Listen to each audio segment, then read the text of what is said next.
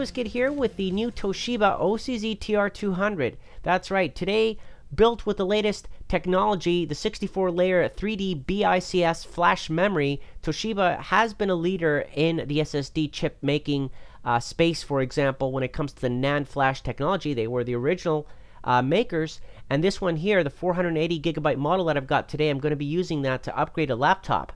Why not? This is a value edition series of SSDs that Toshiba has to offer. Cost effective, of course, using the latest technology, and we're going to slap that in this laptop that I'm going to show you in just a second. Whether you're using a Windows or a Mac, it doesn't matter.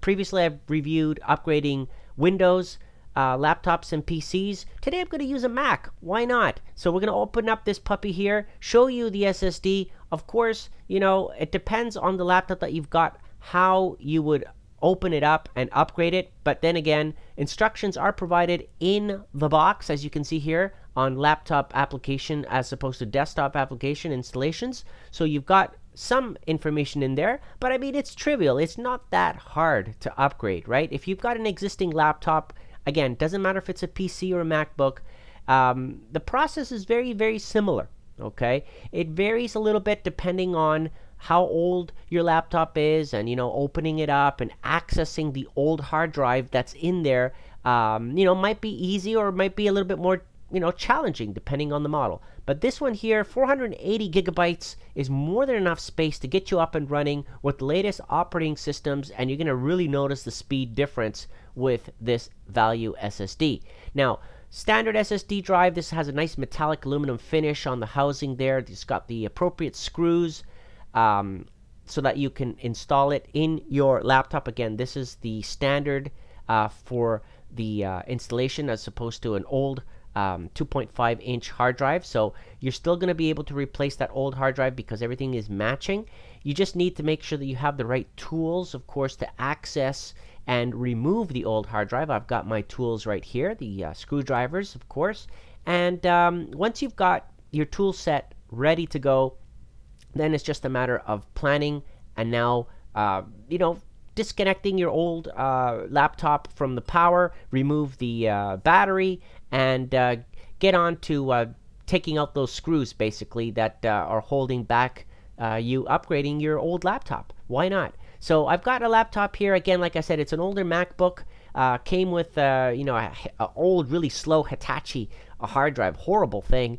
You know, you're not really getting any speed at all on these laptops that are like pretty old. And when I mean old, I mean like anywhere between 3 and 5 years of age. You know, those older laptops come with an older hard drive, such as this Hitachi one that I mentioned right here. So you know, you really want to upgrade this, and I tell you, it's going to be night and day comparison when you install it. So I'm using the screws that were attached to that Hitachi hard drive. I just took it out and I attached these screws onto the new TR200 SSD because it comes standard with the right size holes, so that way you can just replace it. Same SATA plug, so you don't have to worry about the connections. It's going to work.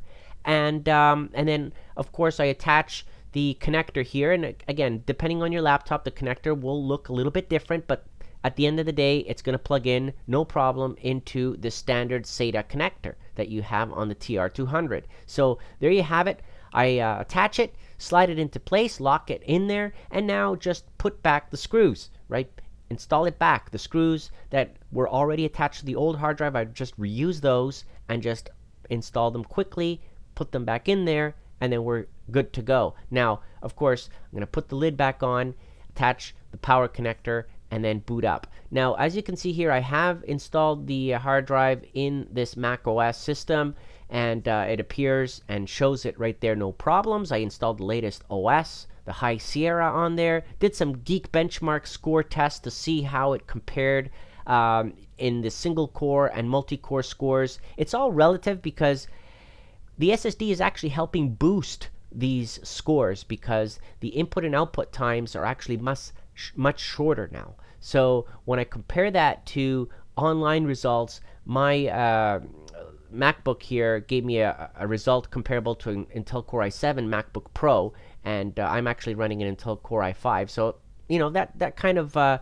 makes sense, especially with the multi-core results here. But really what we're looking at are the hard drive scores. How well does this perform, let's just say, in a video rendering test? So the Blackmagic disk speed test does that. And you can see here the read and the write results that it got.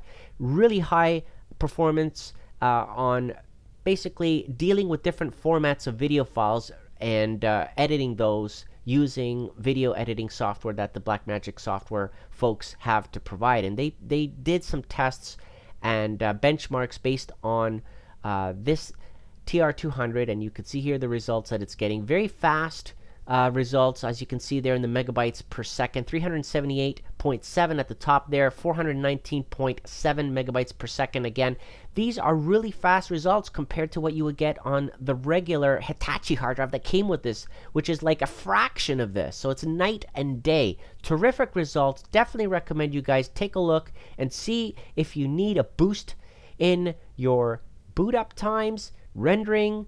Hard drive processing, input output speeds are going to be really high as opposed to what you got before with an older standard hard drive. I'll add the link below if you're interested in purchasing this drive. I'd like to thank Toshiba OCZ for providing it. Comment below, let me know what you think. And again, thank you for watching.